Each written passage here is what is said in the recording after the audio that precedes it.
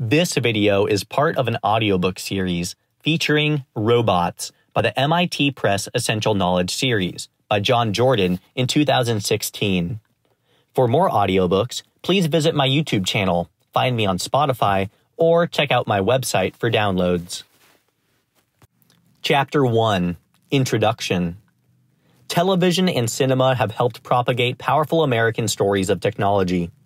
The Star Wars franchise is in many ways an updated Western, using space as a frontier, though maybe not the final one, and lightsabers as rifles.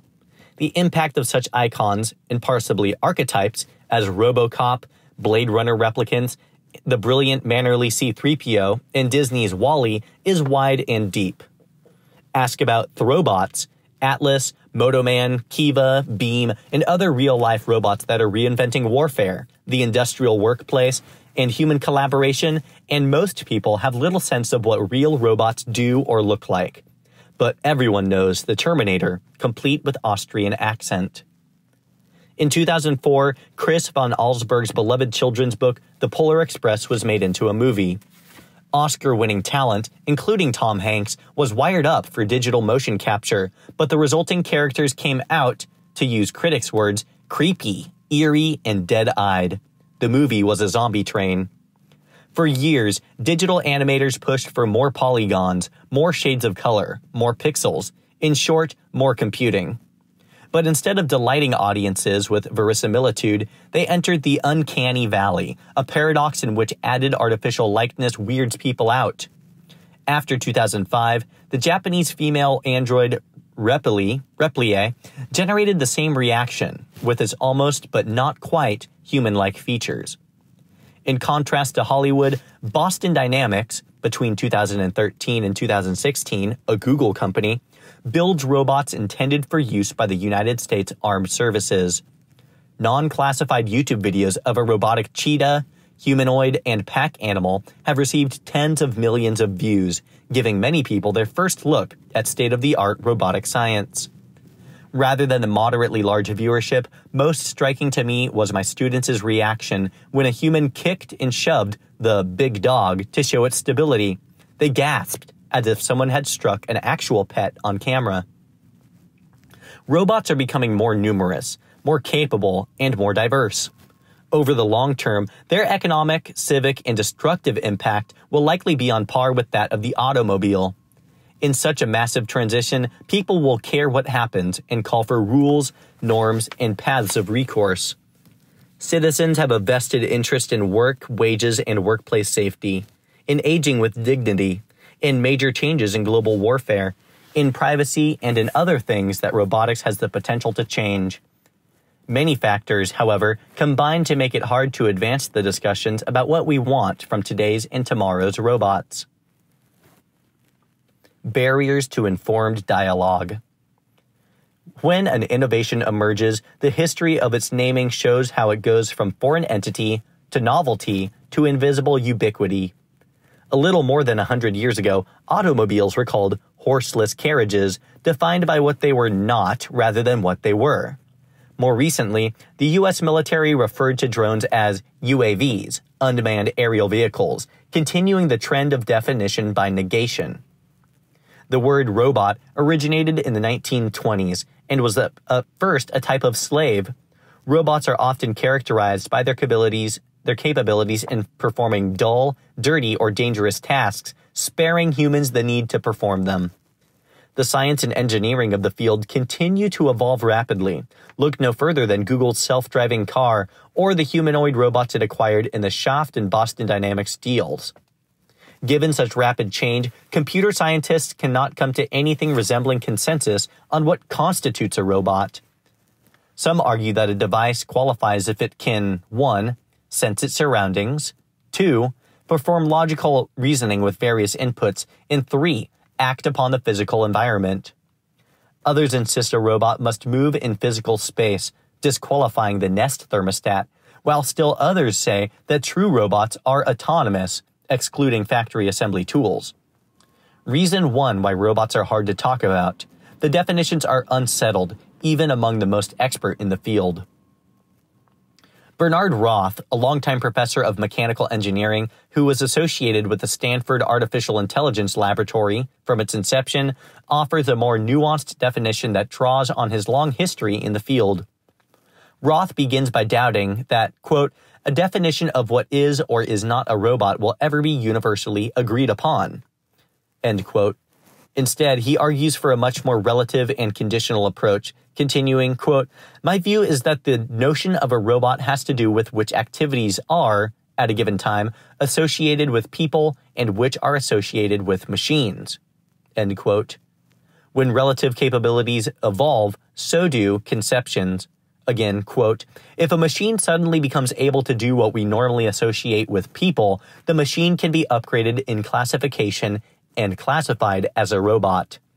After a while, people get used to the activity being done by machines, and the devices get downgraded from robot to machine, end quote. Reason number 2 why robots are hard to talk about is that definitions evolve evenly or unevenly and jerkily over time as social context and technical capabilities change. Expectations for robotics are different than those for every other new technology because the vocabulary of robotics is so deeply a legacy of science fiction, both in literature and movies and on television. No technology has ever been so widely described and explored before its commercial introduction. The internet, cell phones, refrigeration and air conditioning, elevators, atomic energy, and countless other innovations that remade lives and landscapes saw the daylight of commercialization relatively quietly. Only later, if at all, did fiction invent vast numbers of fantasies, reaching audiences in the hundreds of millions, with the technologies at the center. In sharp contrast, fiction preceded and conditioned the science and engineering of robotics in an unprecedented fashion. And that is reason number 3 why robots are hard to talk about, is that science fiction set the boundaries of the conceptual playing field before the engineers did. This paradox relates in part to the historical accident, the means by which mass-market sci-fi was disseminated between 1940 and 2000. Paperback and comic books, cinema, television, all those came of age in that same period. Thus, the technologies of mass media helped create public conceptions of and expectations for a whole body of compumechanical innovation that had not yet happened. Complex, pervasive attitudes and expectations predated the invention of viable products. Given that modern Western robotics has been so strongly influenced by science fiction, why might that matter? A whole system of meanings and expectations has been created by fantasy rather than fact. Most important, science fiction has set expectations for real robots unrealistically high. Non-technical journalists, fiction writers, and even the Oxford philosopher Nick Bostrom ask if a robot might volitionally turn against its maker, even when that would be technically impossible. The point here is that other cultural cargo was smuggled in with the stories and movies. Assumptions about robots relative to work, warfare, and human ability or disability will need to be consciously revisited at the same time that we examine ethics, autonomy, and the supposed capacity for evil. A further naming issue must be raised here. Although it has neither the fictional nor, especially, the cinematic legacy of the robots, the related notion of artificial intelligence creates instant confusion and distrust amongst many non-roboticists. Elon Musk, the CEO of SpaceX and Tesla Motors, said in a 2014 MIT symposium that artificial intelligence, AI, might be humanity's biggest existential threat.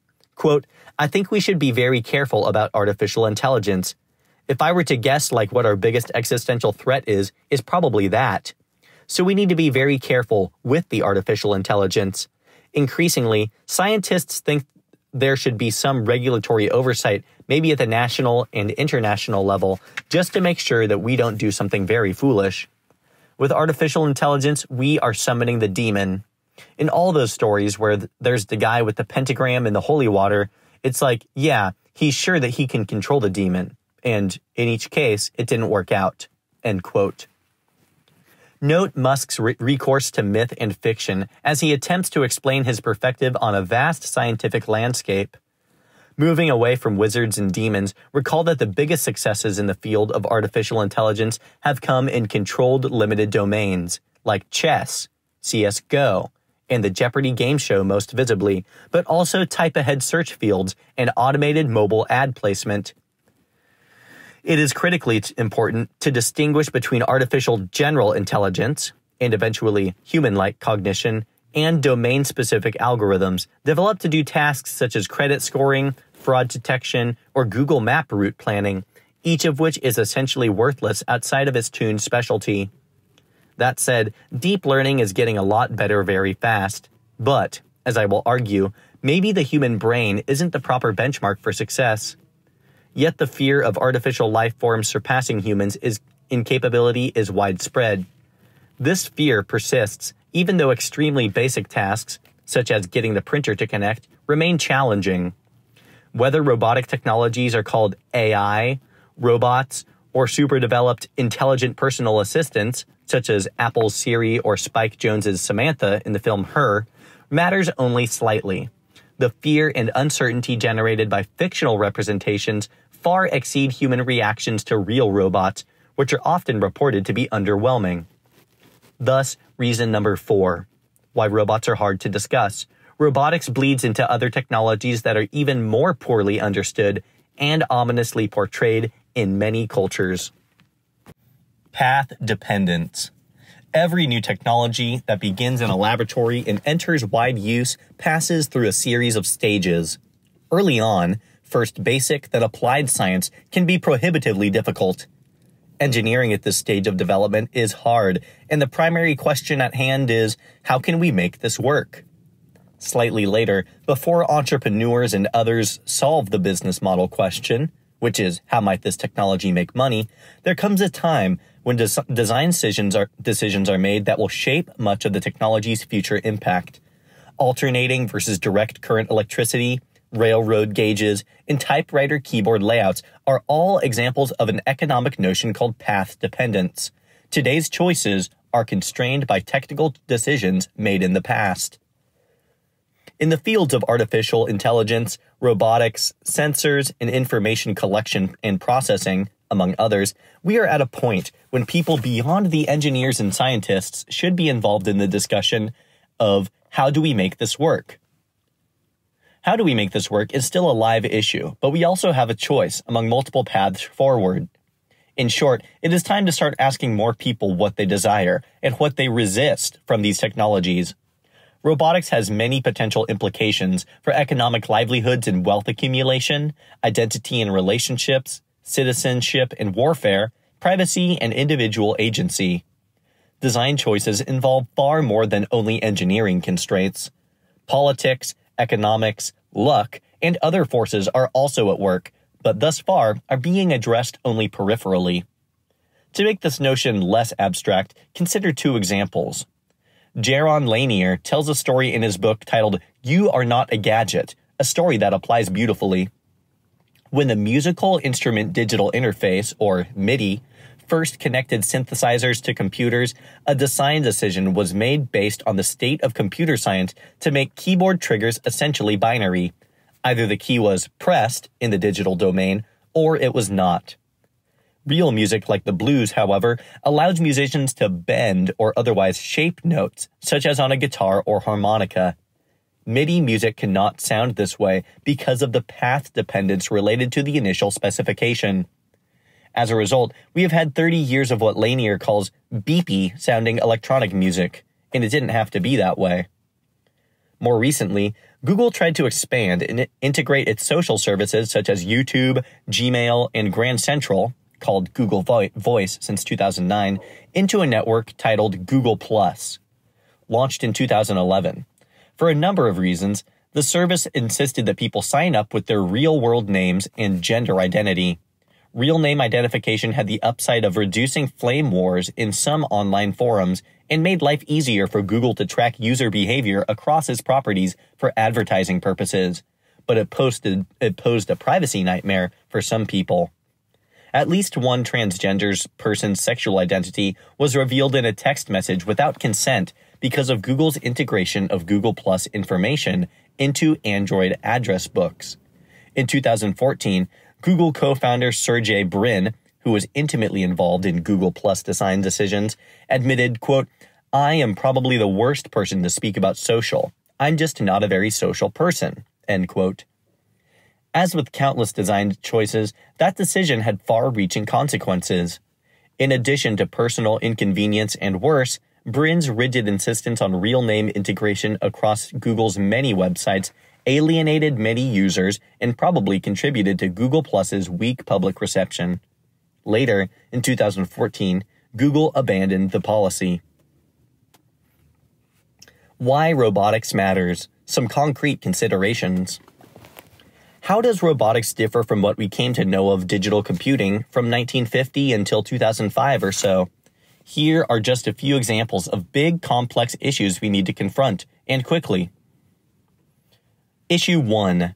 With cameras and sensors everywhere, on telephone poles, on people's faces, in people's pockets, in the ground, on water mains and monitoring seismic activity, and in the sky, drone photography has given rise to a rapidly evolving body of legal judgment and contestation.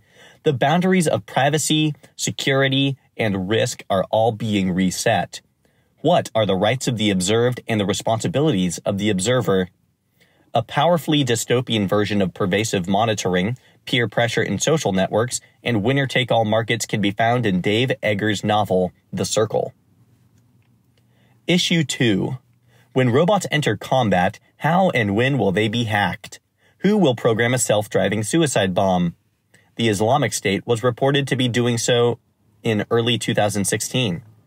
Are drone pilots or robot software writers subject to the Geneva Convention? When robots administer torture, who is responsible? This technology, so aggressively developed by the military, will open multiple debates in the realm of warfare and conflict. Issue 3. Computer science, informative theory or information theory, statistics, and physics, in terms of magnetic media, are all being stress tested by the huge volumes of data generated by our increasingly instrumented planet. Sensors are intrinsic to robots. The two domains are often difficult to distinguish. A General Electric jet engine is reported to take off, on average, every 2 seconds worldwide. Each engine generates a terabyte of data per flight. Even when a 10-to-1 compression takes this figure down to 100 gigabytes per flight, that's about 1 million DVDs worth of raw data every day. Because it cannot all be kept for any length of time, sampling, further compressing, logging, and other data actions must be perfected. Dealing with information problems at this scale, in nearly every domain, raises grand challenge, scale hurdles in business, academy, medicine, and even sports. Issue number 4. The half-life of technical knowledge appears to diminish ever faster. Machine learning, machine vision, and robots and other fields are evolving rapidly, complicating employment patterns and career evolution. Robots will obviously displace manual laborers, but engineers, programmers, and scientists will also be hard-pressed to maintain current skills. In addition, we are increasingly dealing with platforms, such as Microsoft Windows, Apple iOS, and Google Maps, rather than products. Platforms are far more powerful, such as Chunkamui and Paul Carroll point out. Every Google self-driving car learns from the experiences of every other Google self-driving car. Whew, that's powerful. Accordingly, how will we learn to think about a world in which Google could put cars, robots, thermostats, androids, and phones on a common Android software base? Platform economics, involving as they do such key concepts as lock-in and license exclusivity, have powerful and far-reaching social effects.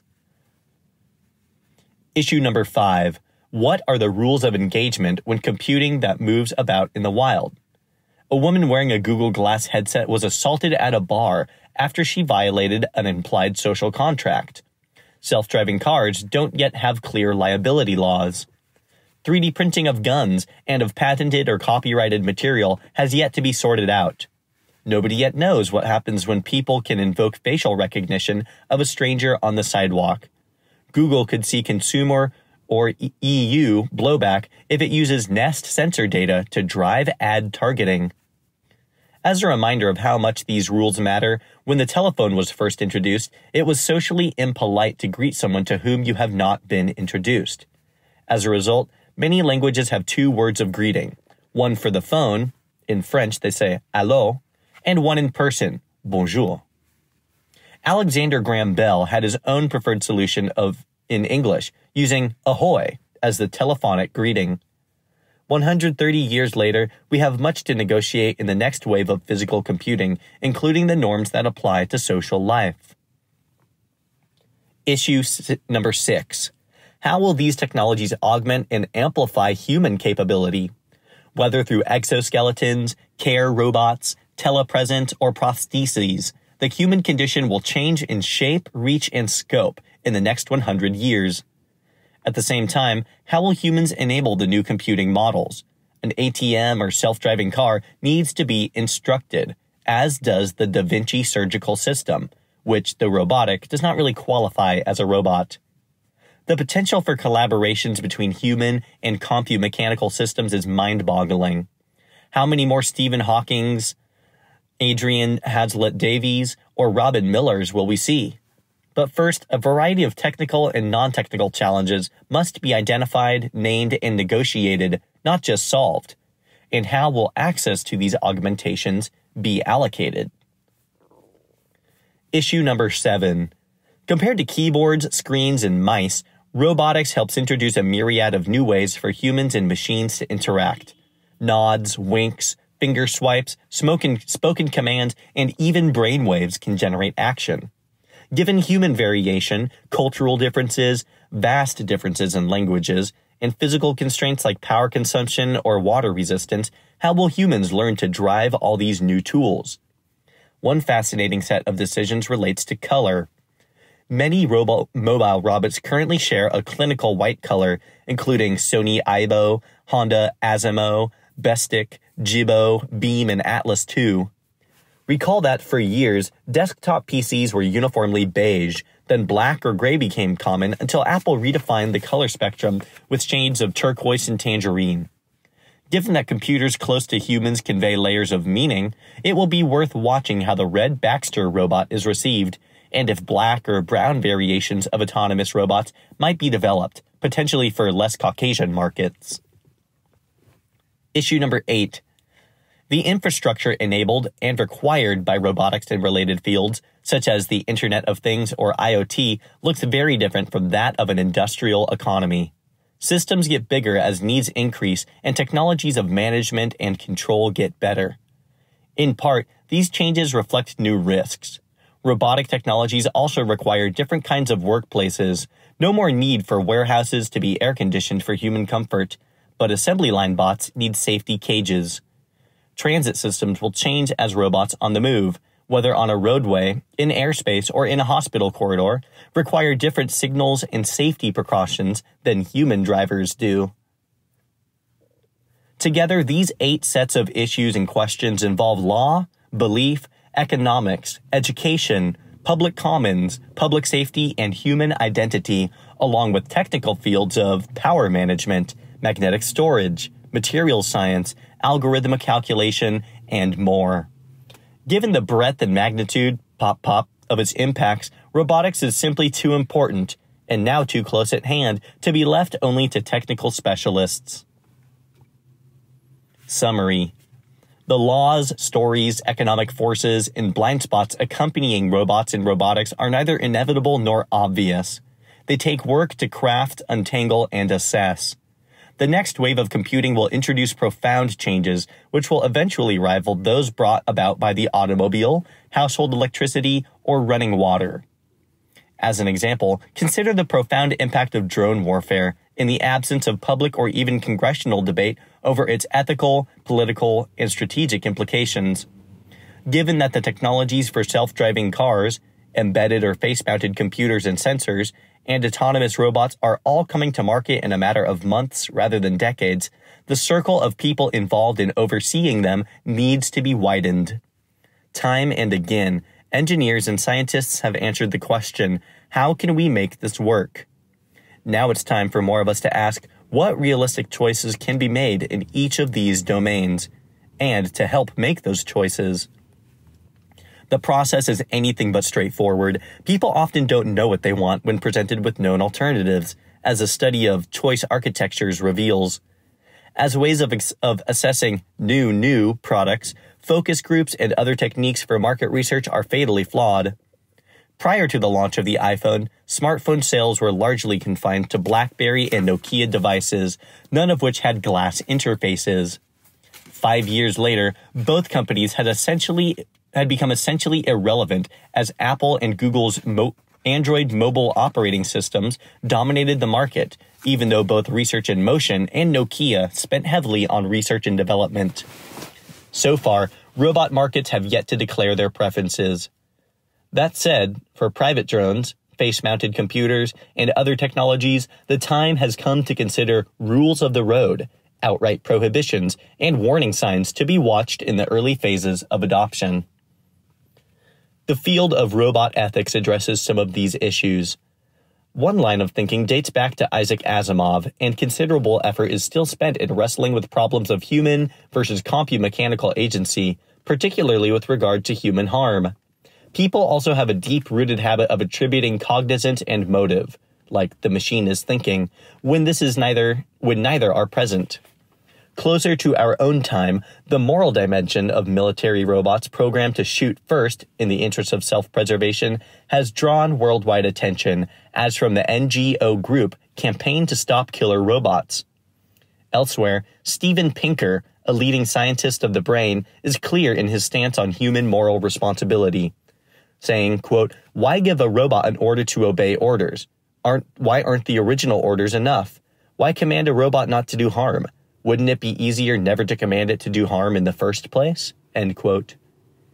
In addition, the emerging capabilities of artificial intelligence, a field with both contested self-definitions and broad application to robotics, make boundaries between humans and machines even fuzzier. Some of the design decisions that will be made in the coming years have high stakes, with consequences that involve the very essence of human agency, identity, and belief. Robotics introduces a new layer of complexity into the fields of artificial intelligence, big data, and ultimately human meaning. Not only does the long history of human efforts to create artificial life see a new chapter, but also people can now create artificial life in vast networks that will behave differently than a single entity. Frankenstein's creature can be understood as a forerunner of the Boston Dynamics Atlas robot, but there isn't as visible a precedent for self-tuning sensor nets or swarms of self-organizing drones.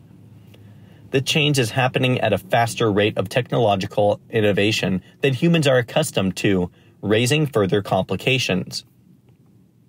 This transition is in the early stages, and human intelligence is often held up as the ideal to which machine designers should aspire. Ray Kurzweil's entire singularity notion is based on, quote, "the idea that we have the ability to understand our own intelligence, to access our own source code, if you will, and then revise and expand upon it," end quote.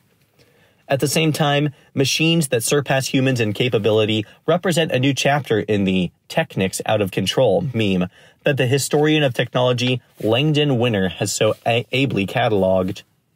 Although caution in the early adoption of any new technology is prudent, as examples from nuclear power clearly show, our fear of robotic technologies is largely misplaced. According to Rodney Brooks, the CEO of Rethink Robotics and a longtime MIT researcher in the field, achieving AI is really difficult. For silicon circuitry to develop conscious malevolence is likely at least a century off. As Brooks noted in November of 2014, quote, "If we are spectacularly lucky, we will have an AI in the next 30 years with the intentionality of a lizard, and robots using that AI will be useful tools. And they probably won't really be aware of us in any serious way. Worrying about AI that will be intentionally evil to us is pure fear-mongering and an immense waste of time." End quote. At some levels, humanity is at a stage somewhere between Da Vinci and the Wright brothers in the development of powered flight. Airplanes do not fly by flapping wings, nor do birds carry 500 people 9,500 miles. Projects to reverse engineer the human brain, running as it does more on chemistry than on electrons, seem to be limited in their applicability. Instead of Hollywood archetypes and linguistic illusions, we need the lab work for which Orville and Wilbur Wright are less appreciated. They invented not just the airplane, but significant advances in the science of aeronautics, as well as the method for flying the airplane. The human metaphors embedded in robotics and artificial intelligence are shaping progress in this field, likely holding us back as much as they inspire. 22nd century AI will probably be no more mimic the human brain than the airplane mimics a bird, or a wheel mimics a leg. Abstracting the problem beyond biomimicry represents an initial step in this progress, or in this process. Who will build the equivalent of the wind tunnel for cognition? Regardless of the state of computing, science fiction, or filmmaking, we are about to colonize new territory on the technological frontier. And though it is appropriate to honor the pioneers, it is equally appropriate for the settlers to have a voice in the laws, customs, economics, and social conventions that we will observe. Because we live in ever closer proximity to computing that inhabits and transforms our physical world, it is time to question the mental models we use to describe robotics. Thank you for watching. Please like, subscribe, and visit my channel for more exciting content.